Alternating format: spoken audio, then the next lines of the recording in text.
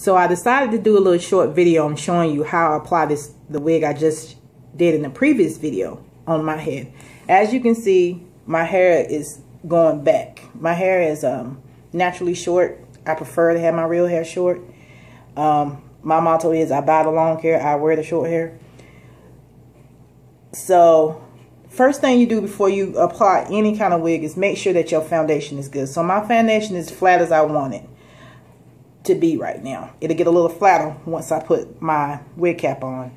And always remember to wear a wig cap if you're wearing a wig. Alright, so I'm just going to apply my wig cap. If the wig cap is a little tight, that's not good. Stretch it out some. Wig cap should not be tight. A lot of people think that they do. No, they don't. You should not be having a headache when you're wearing a wig. Something is wrong. Something is too tight. Okay, as you can see, I got it on. It's covering all my hair. Now, I'm going to apply my wig.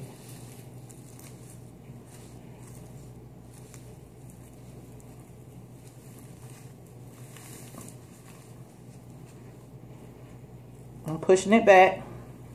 Wigs do not supposed to be halfway on your forehead.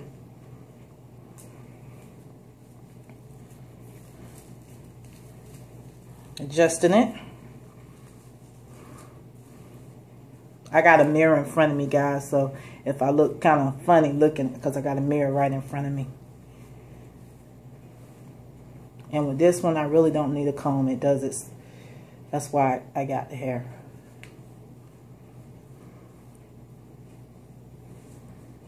I don't even think that was a whole minute.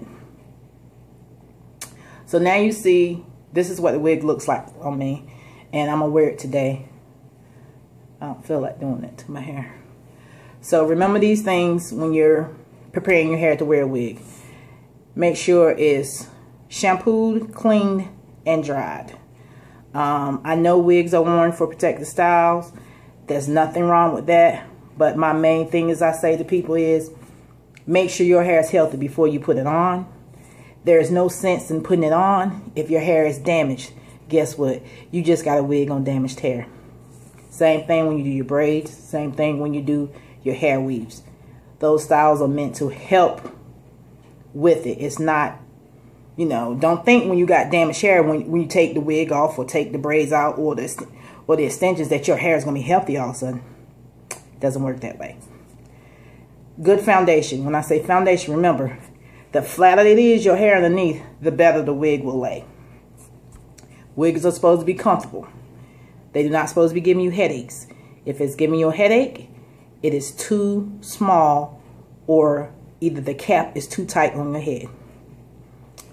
And I think that's it. If you got any more questions, just let me know in the comment box. Talk to you later. Have a good weekday.